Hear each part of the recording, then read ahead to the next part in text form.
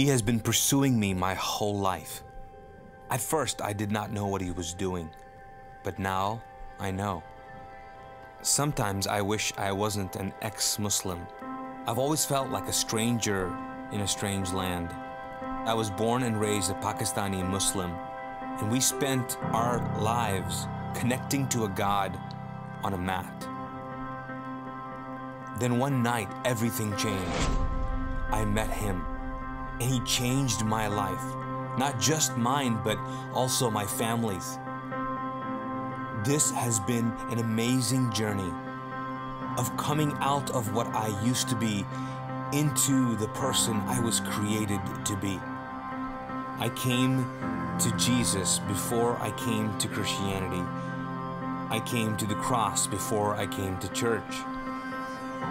This story is about how God pursues us and is calling us to live the life that His Son died for. Psalm 27 says, "When you said, 'Seek my face,' my heart said back to you, 'Your face, Lord, I will seek.'" My hope is that each one of us would have the courage to seek Him and allow Him to shape the person He created us to be.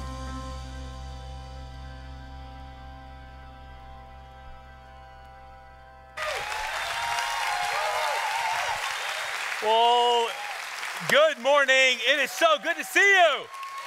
How are you guys? Man, I'll tell you what, you guys are the best looking church. Seriously, it is so good to see you guys. Those of you who are watching on campus, it's good to be seen by you.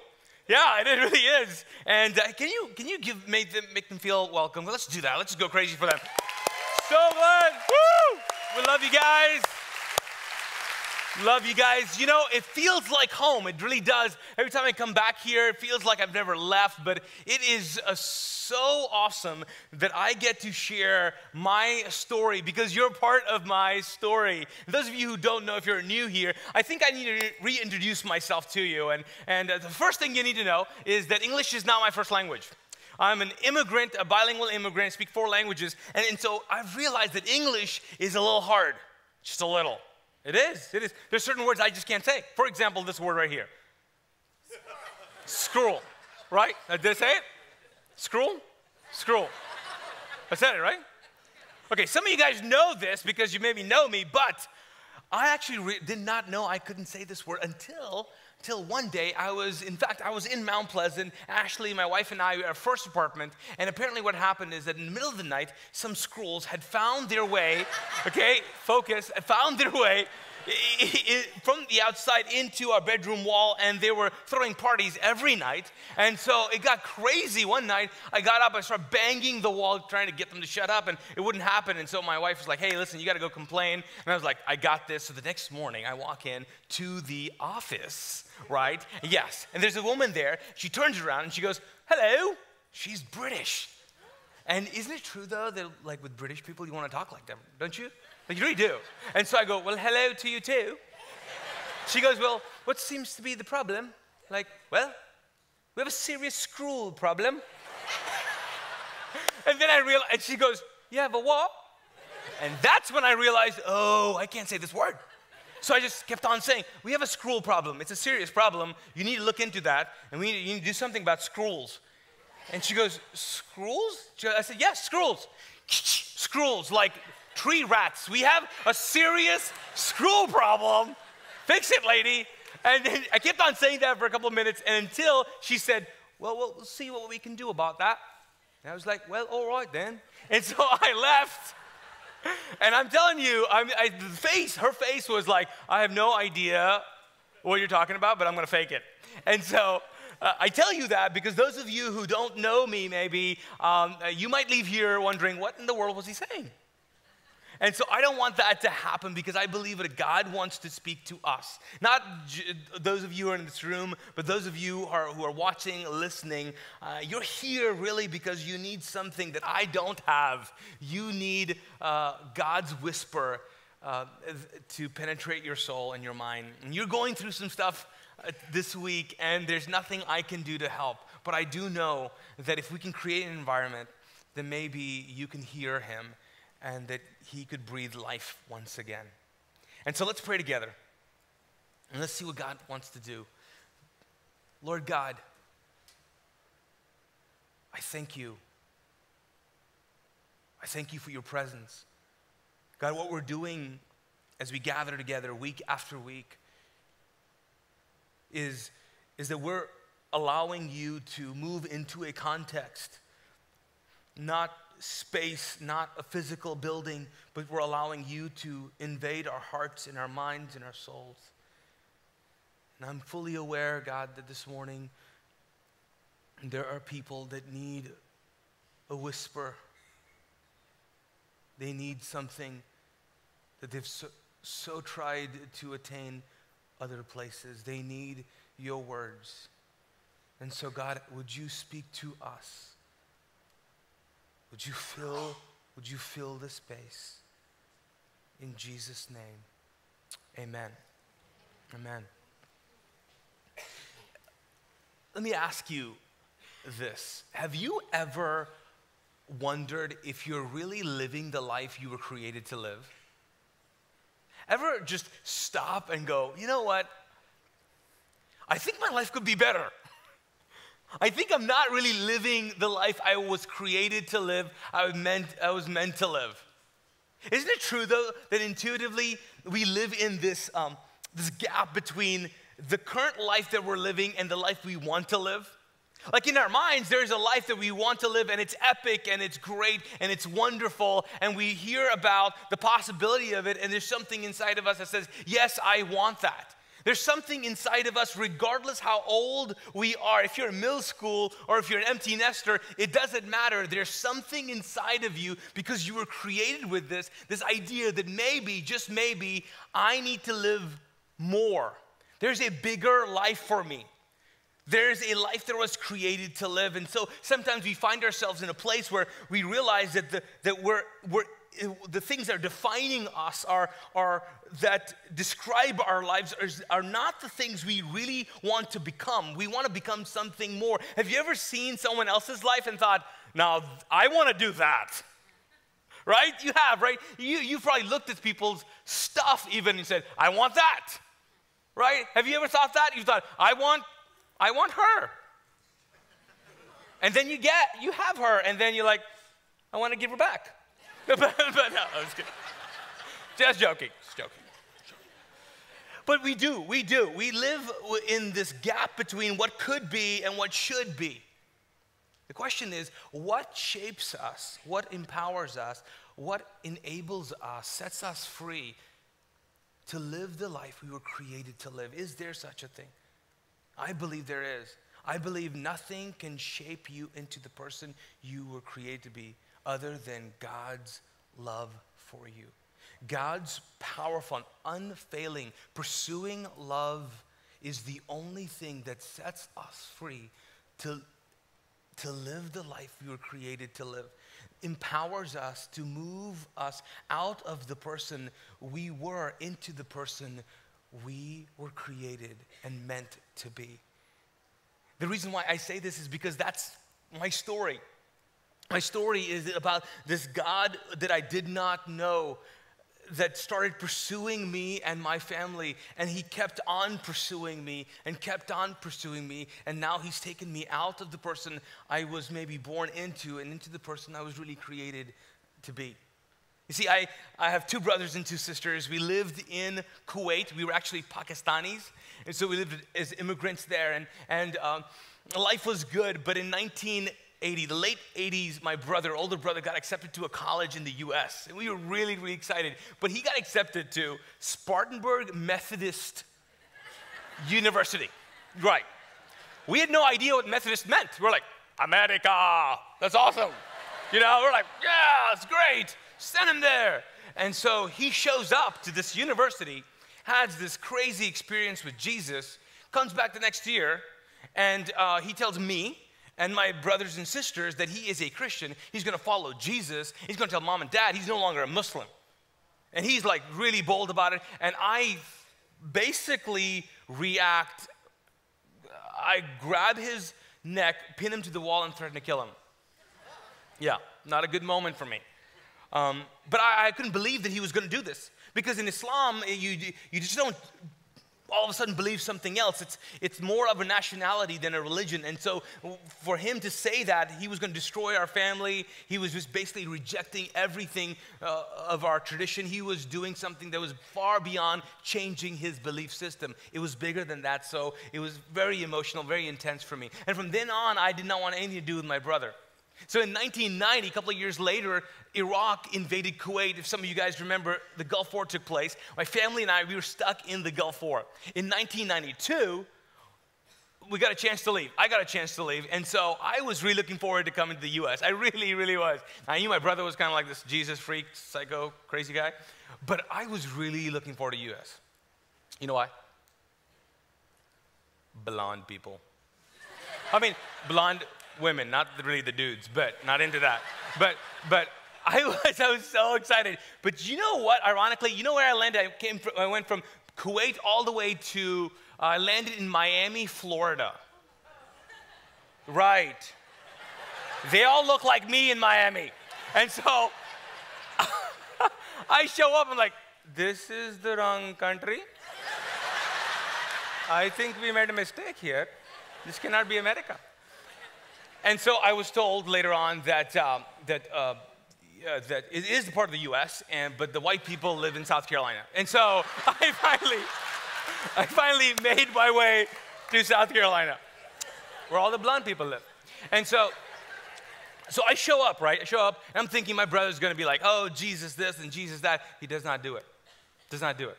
I mean, you can ask him. He's in the crowd right there. And so he shows up, and he basically just invites me to FCA, Fellowship of Christian Athletes. And I'm like, I don't know about this. And then he says, there are blonde women there. I'm like, sign me up, man. Let's do this. And so I start showing up to FCA in the back, watching people, hearing the messages, and I'm thinking that, like some of you guys are thinking here or there, you're thinking, this whole Jesus thing is absurd.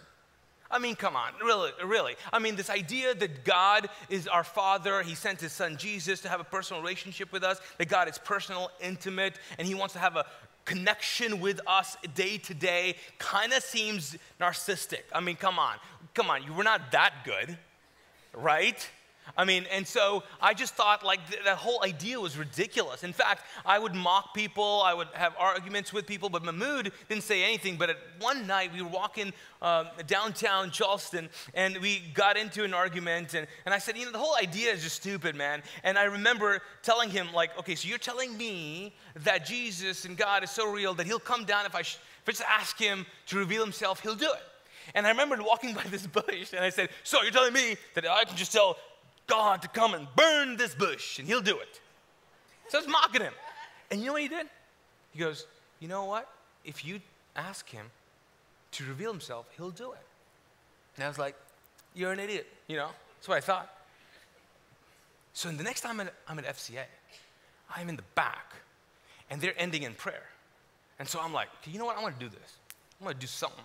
So what I do is I kind of go, I look up, and I go, so, if this is even half true, like I want to know. I want to know. I do. But it's not true, is it? I'm talking to myself, right? Okay, that's it. All right. That was it. That was my prayer. Now, 3 days later, though, everything changed. Okay, this is where the story gets freaky. Okay, can you say freaky? Oh, good, you're doing a good job. Okay. It really does. So 3 nights later, I'm in my room trying to fall asleep. I'm about to shut off the lamp light, and all of a sudden, I feel like something has entered the room. Can't explain it. It felt like death, evil, dread entered the room. My body begins to react to something I cannot physically see. And I'm freaking out, but I don't understand why. I'm confused as well as I'm fearful. As I look around, feel like things are moving, but I can't really see them. As I'm trying to understand what's happening, something grabs my shoulders, drags me, and pins me to my pillow. I flip out. I'm trying to get up. Something sits on my legs. Now I'm paralyzed, and the only thing I can move is my neck. And so I go back and forth. I'm going, what's going on? And then I do what any person would do. I cuss in every language I know. And so now I'm like screaming bloody murder. I'm hoping my brother would hear me, but the door opens up and in walks this. I told you it's freaky, right? So in walks this demon thing. Okay, now I'm a Muslim. Like, I'm not even into demons or vampires or werewolves. I'm just not into that. And so this thing walks in. I'm thinking, wrong room, bro. Like, I'm not into this. And so this thing walks up. I don't even know what's going on. And this thing communicates with me and says, I'm going to kill you. And I'm like, I think so. Like, I mean, yeah. And so as it's walking closer, I'm thinking, this is, I've ticked off some God, obviously, up there. And then first reaction was, hey, I ticked off Allah because I went to FCA. Darn those blonde women. I'm like, oh. And so then I'm thinking, you know what? Maybe it's not Allah. Maybe it's Jesus. He looks nothing like the pictures. Then I'm thinking, maybe it's something else. So as I'm thinking this, I'm freaking out because it's getting closer and closer. So at that point, I am praying to anybody up there. Allah, Buddha, Oprah, I don't care, okay? And so this thing gets closer and closer, reaches my bed, and I'm thinking, okay, see you later, world. And it disappears.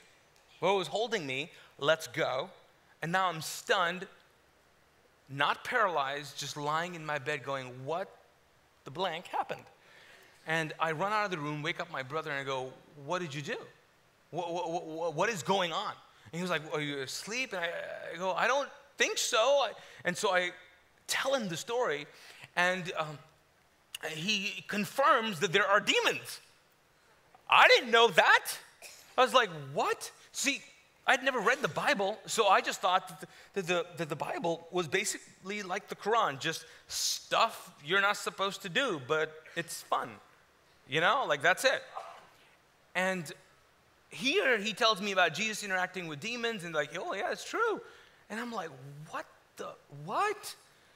And I go, okay, so what do we do? And he goes, okay, well, he starts telling me about salvation and the gospel and the things I've heard before, and he tells me great analogies and all that. And as he's going through it, I'm like feeling this dread of like, I'm going to die somehow.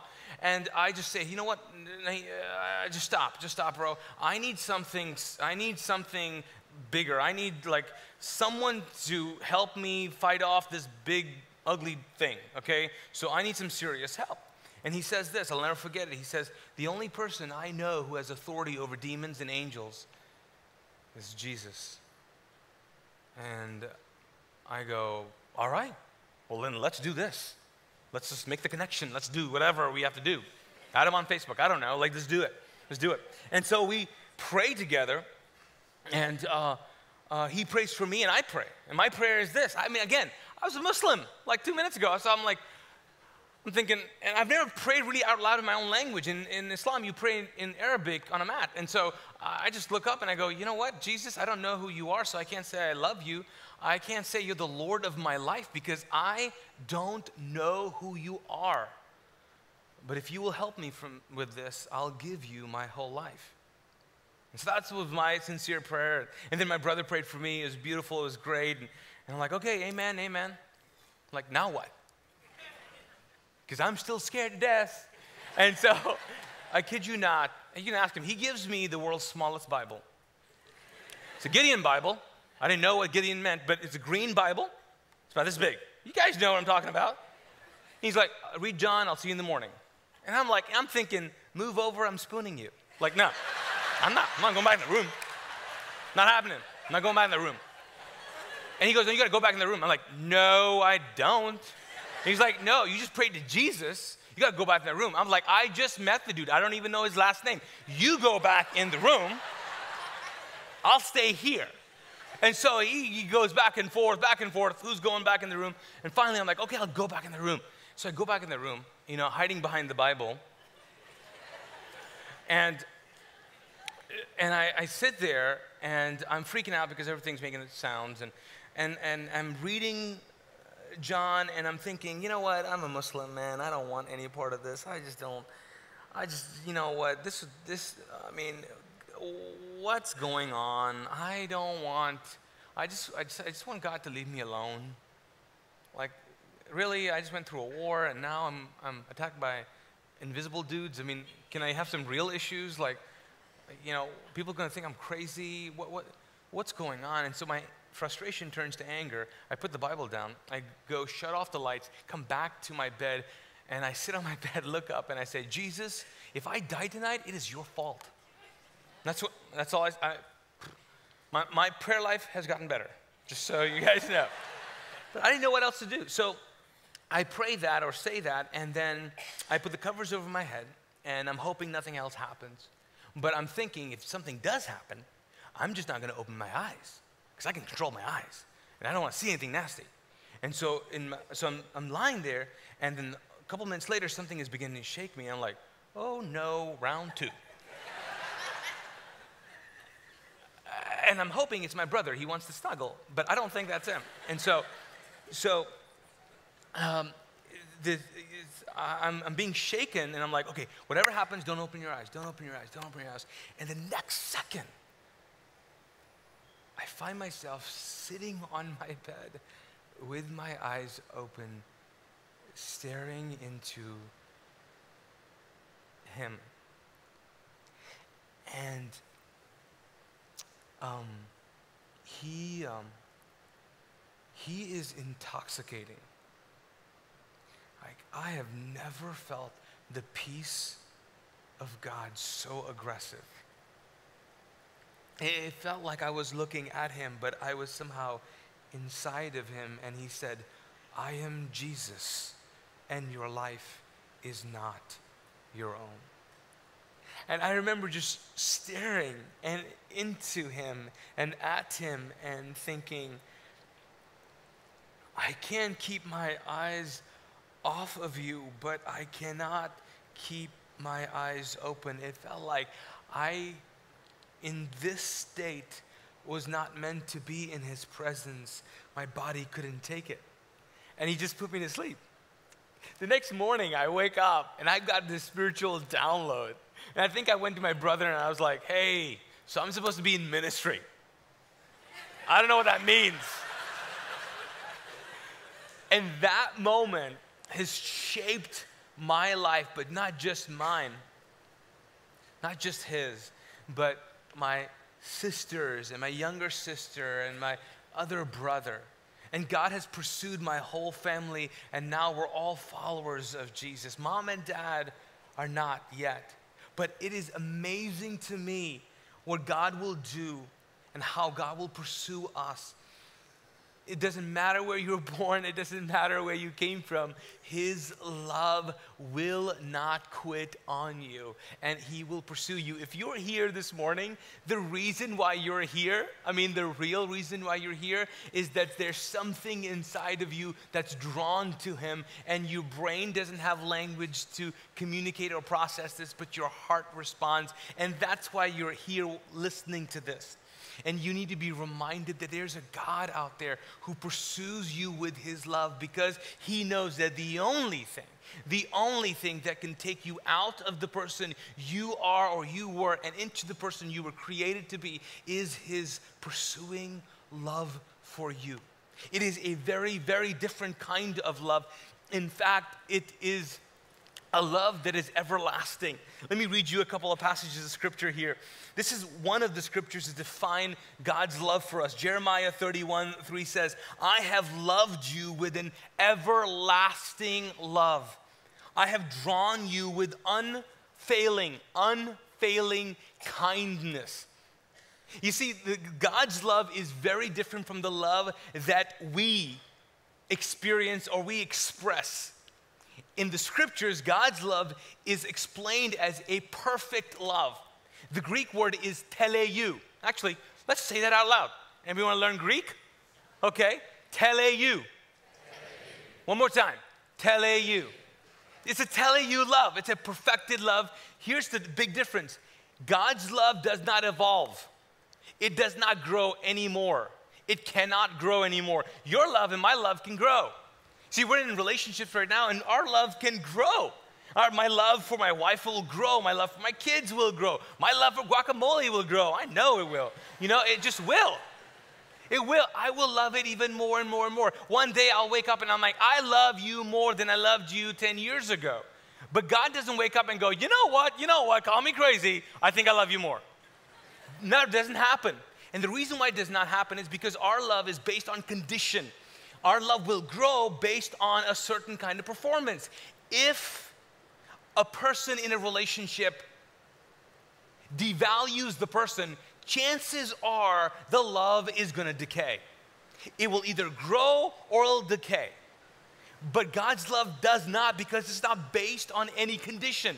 It's not like, you know what, if you did this, I would even love you more. Because God knows us completely, and therefore He loves us completely. In fact, let me read you this passage of Scripture. I'm going to jump to Jeremiah 1. Check this out. Jeremiah 1 says, before I formed you in the womb, I knew you. What? I mean, before I formed you in the womb, I knew you. Before you were born, I set you apart. What do you mean? You had a relationship with me before I existed? Who does that? Could it be possible that God has been dreaming about you before you were born?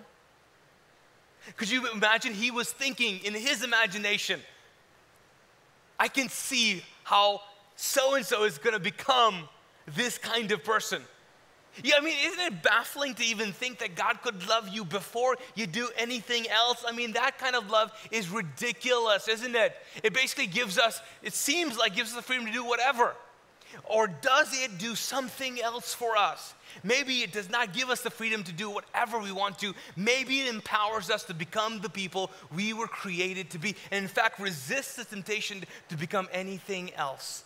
And if you don't believe me, check this out. God Himself had to remind Jesus, Son of God, Jesus, of this very truth. So, if you know anything about Jesus, you probably know that about 30 years old, He started His ministry, okay? He started doing some things. And the first thing He pretty much did is He went to go get baptized. You remember that, anybody? So He gets baptized by John. John's there. Jesus shows up. Jesus like, I'm next. John's like, what? No way. Jesus like, yeah, way. No, I'm sorry. Bad joke. Sorry, had to say it. But He's like, yeah, you got to do it. So He gets baptized. Remember that? He gets baptized. He comes out of the water, and then there's like this epic scene, right? Like there's a dove, maybe, I don't know what. There's light smokes, probably a rock band. I don't know who's playing. Maybe Justin Timberlake. I don't know. All I know is I missed the concert yesterday. Anyway, so it's a big scene, and then there's a voice. Anybody remember that? There's a voice that says something in particular. Let me read it to you if you don't remember. It says this. It's found in Luke chapter 3, verse 22. It says, and a voice from heaven said, you are my dearly loved Son, and you bring me great joy. The Message translation says this, you are my Son, chosen and marked by my love, pride of my life. Now, what's confusing to me is Jesus hadn't done jack. I mean, think about it. What did Jesus do at that point? Get baptized. And He didn't even do that. John did. He gets out of the water. Did He walk on water? No. He didn't do anything. He just got up. And God, did God just kind of go overshoot this a little bit? He goes and tells Jesus, hey, Jesus, you are my Son, and you bring me great joy. God doesn't say to everybody else, hey, by the way, I don't know if you guys noticed, the reason why there's a dove on Him, the reason why this just happened is because He is my Son, and He's pretty amazing. God could have said anything. He could have said, this is the Messiah. Believe in Him. God didn't say that. God said and spoke to Jesus. He told Jesus, this is not about everybody else. This is about between Him, His Father, and Son. And it's a very intimate moment. And God says, Jesus, hey, You are my son, and you bring me great joy. Before he did anything. I mean, there's no miracles. There's nothing. Wouldn't it be great, though, if our dad and moms would have done that? Hey, before you do anything, before you go prove yourself to the world or whatever, before you accomplish the things, before you can do the things you want to tweet about, let me just tell you, you are my son. You are my daughter. You bring me great joy. I didn't do anything. I know. I just want to tell you, you are my son. You bring me great joy. I mean, you think maybe God overshot it because right after that, Jesus goes to the desert and is tempted. If you know that, the temptation of Jesus is pretty intense. You would think that God would have waited, right? You go through temptation. You come out of the temptation. He's all good. He uses scripture. God gives him a high five. Ka-ching, you're awesome. And then the voice says, this is my son. He's pretty amazing. Look what he just did. But maybe God knows something about us that even if you're half human or sort of human, you need to know before you do anything that you are unconditionally loved by God and you bring God joy. That when God looks at you and you don't believe it, I know you don't believe it, he looks at you and he smiles and he goes, I just love him. He hasn't done jack. He's living in all kinds of horrible stuff. I know, but he's the pride of my life. Really? You're proud of that? Yes, I am proud of that.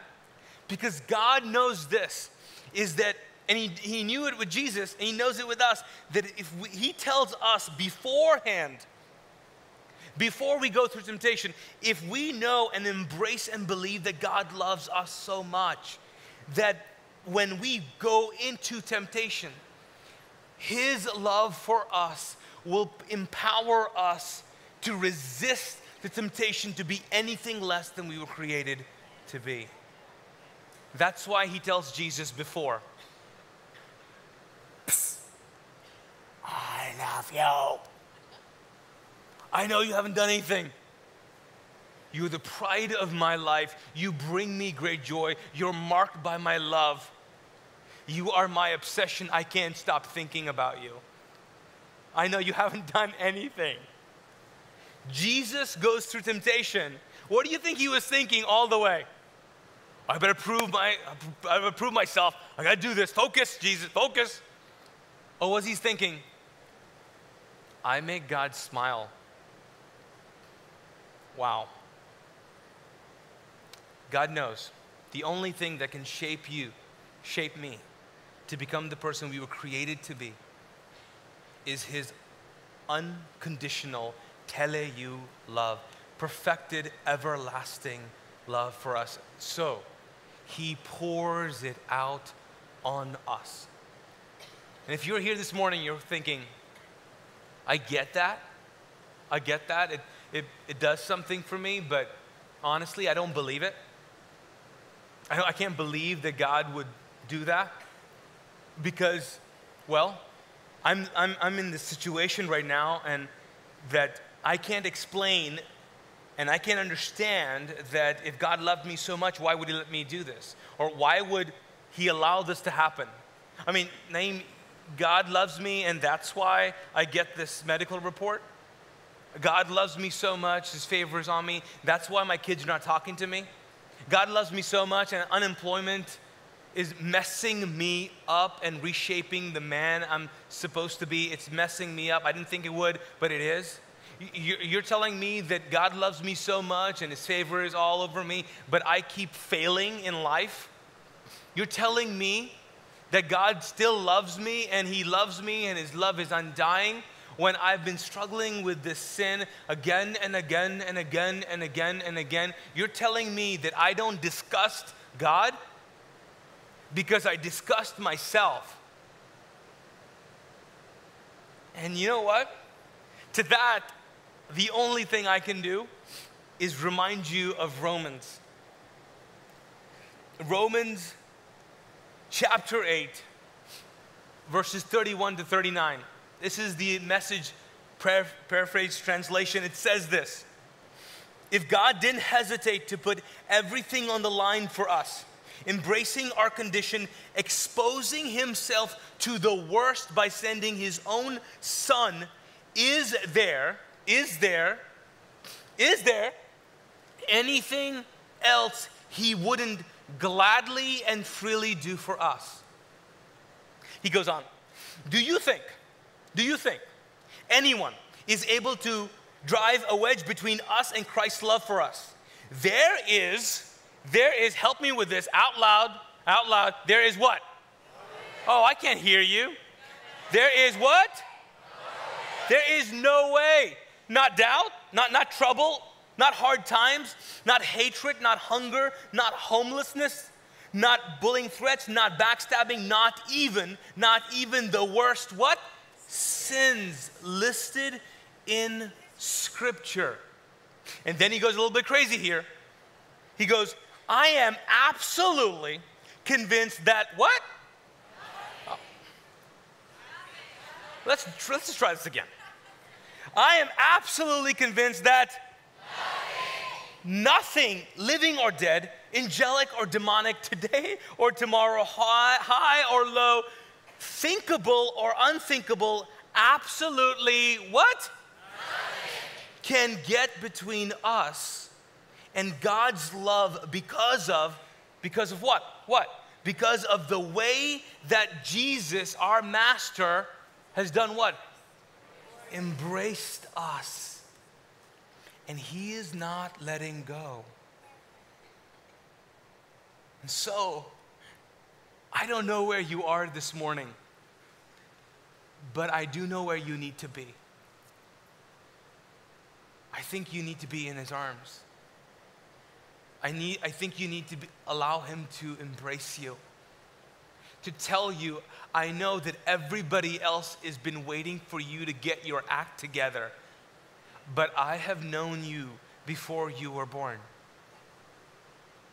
I know you feel like a disappointment to everyone, but you are the pride of my life. I know it feels like you've been marked with failure, but you are marked by my love. And I know you have upset and disappointed so many people, but you are the joy of my life. Could you imagine if you believed it? You're listening to this and there's something inside of you that says, oh God, yes, please. But just imagine if you moved from listening to actually believing it.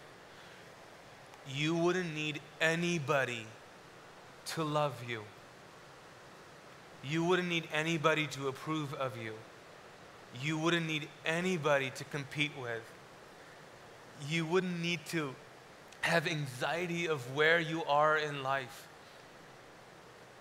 You would know that you are loved unconditionally, completely, and there is nothing you can do to make God love you more. And God chooses to never love you less because his love is everlasting. He draws you with unfailing kindness because he knows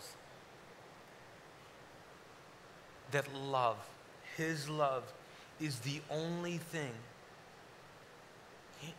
that will set you free, that empower you. He knows that it is the strongest force humanity will ever experience. His undying love is the only thing that can take you out of the mess, take you out of the person you are right now, and shape you into the person you were meant to be, you were created to be. So my prayer is this. I pray that you allow him to embrace you. For some of us, you know what that means? It means, Jesus, if you are real, show me. For others of us, it means, you know what? I am committing my life to Christ. My life is not my own. I've played around with this. I've kind of went back and forth. This is it. Today it is. And some of you guys are not in this room. You're in that room right there. And you have to pray and believe and invite him into your life. You need to do that today. And others of you, you need to just lean on God's love, because the stuff you're going through is extremely hard, and you cannot depend on other people's love and hope and other people's commitment to you. You have to lean on God's unfailing love for you. And I think some of you, you need to let him love you. You need to let him love you. No other love will shape you but his. None. No man's gonna do it. No woman's gonna do it. No kid is going to love you. Only his love shapes you into the person you were created to be. Let me pray for you. Lord God, thank you. Thank you for your undying love for us. This teleu love. It's a completed, unconditioned love that you poured out on humanity. And you've been able to do that because of what Jesus has done.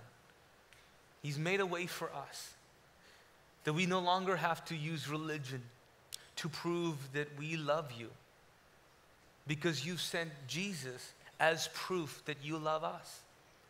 And so, Lord God, I pray, would you allow us to embrace that, believe that, live in that, lean on it, trust it as we go through our lives, knowing, God, that as we abandon our lives to your love, you will empower us, you will transform us, you will move us into the person we were created to be. God, I pray that you speak to us even though we do not want to hear, that you allow us to see even though we do not want to, that you love us and you're in our lives, and you're in our kids' lives, and you're in our marriages, in our finances. You're there. You're there. Because nothing, absolutely nothing will make you stop loving us. I thank you for that. In Jesus' name, amen.